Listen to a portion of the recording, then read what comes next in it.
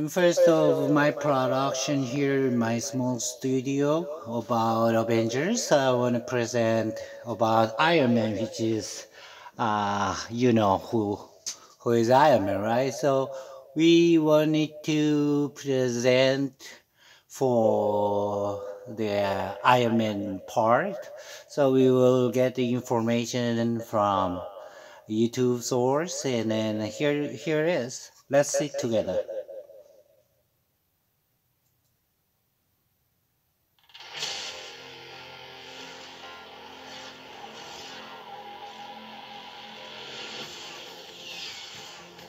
Iron Man is an interesting character for us. We've done Spider-Man, we've done X-Men, we've done superpowers. Many of the Marvel properties have long histories in Hollywood. Iron Man was at least at Fox and New Line. This is how Iron Man is formed. And for whatever reason, at the time wasn't right.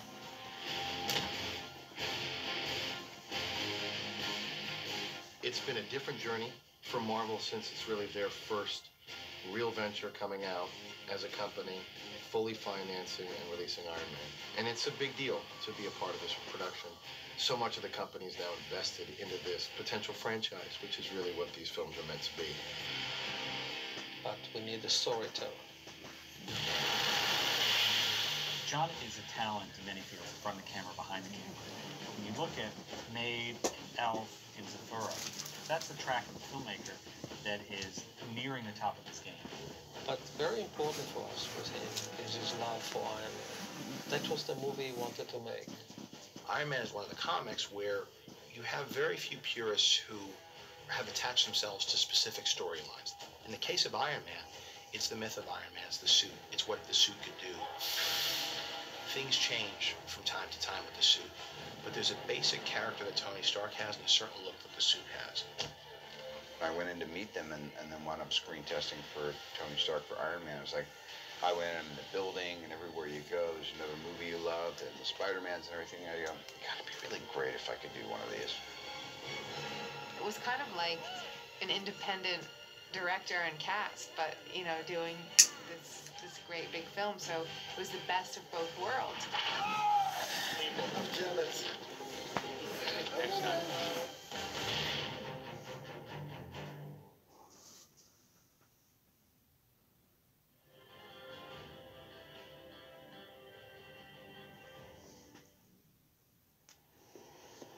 And this is a This is model. part of the Marvel offices that they gave us for Iron Man pre-production. Normally, we would, start this. We would rent some office space near a studio. We're about to move to Playa Vista Studios, so this allowed us to sort of get a running start and be close to the people who are part of Marvel Studios here. So it was nice. We had these great digs, and we got to use the meeting spaces, and we're starting to outgrow this space. Here are some different, the evolution of concept art for the suit. These are earlier designs that we didn't go with, but they helped evolve the suit into the final look.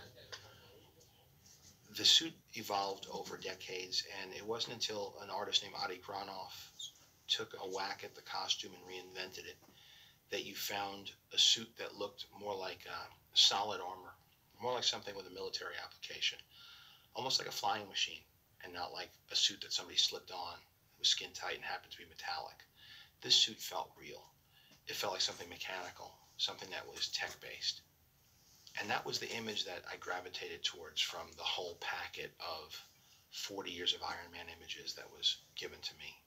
The suit for the movie is completely different. In my artwork, I try to make things appear functional, but they're not functional because there isn't a real person inside. We spent months and months trying to figure out how different sections bend and intersect, and how there could be a person inside, and if he bends his arm, will it actually break his bones? And I mean, all those details like that. And then the helmet and how the helmet opens, and can the head fit inside the helmet, and then does the make the head look too big? I mean, all these things that in a comic book, I mean, I just draw it whatever looks the best. We have basically the chest piece, which you see on one of the other renderings here, the abdomen piece, which would go on sort of like a tank top.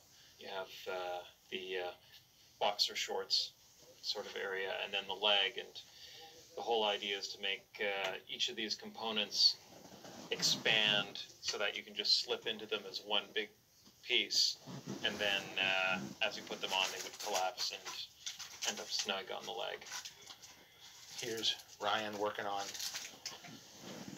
some keyframe work from the movie of Tony Stark first waking up in captivity. This is the beginnings of some thoughts for the beginnings of the first gray Iron Man suit. So you can see sort of the chest piece, and as you can see, these arm pieces were inspired by this piece of hardware here. This armature that we got from Stan Winston was basically a starting point to say how, what are the basic pivot points that you would need to be able to move your arms and have as much flexibility as possible. This is also something that we use to help limit the movement that the performer used when we're doing some mocap tests for the CGI on it. This is sort of a dogfight sequence that happens late in the second act. As we can see, we're sort of cross-cutting between Rhodey, the pilots, and Tony Stark flying. And these have Well, it's been amazing, color-coded right? How they and make worked on Photoshop, Iron Man. because this is part of what was used to So be for a input long into the time and animatic. This is all input into the energies. computer and animated, and you're able to watch it like you would a movie. I think very early on, John had a very compelling vision for how he wanted to cover the Iron Man action stuff. He wanted to shoot it. Well, like I need the my Iron own Man suit, studio turn it with on, professional and skills, but I basically we're didn't, flying so I beside just in the made helicopter, it and in that's my how we got office. Iron Man on camera. The one thing that we still have over previs and animatics is that you can draw a scene really, really quickly, and you can draw changes really, really quickly, and Well, that God bless should be one at least day, an right? We can exploratory make it part true. of the process to find the vocabulary of the movie and find the angles you want and come up with the coolest stuff possible. If anything, that's the comic book artist. He's sort of like, I'm just going to draw and draw and draw. I'm going to make this scene huge, and before you know it, it just expands into something that's absolutely unmanageable, unshootable. It'll never go in any schedule. But what you can do from that is take the things in it that you respond to, and that's what John did. So this is what I was hoping would be my office, but they made an appeal to me that this was the biggest room, so we need a room for all the previs crew. So you have animators, CAD artists, everybody who is involved with taking what we did on the storyboards and translating it into 3D animation. There are certain shots, like this is a really successful shot here. We like this one a lot. His little lights come on, his flying lights. They're coming into the Santa Monica Pier. Some of these are a little bit too quick. Some of them are a little bit off. The flow is pretty good, but once we refine it in the previs, it will then translate pretty much one for one with the final film.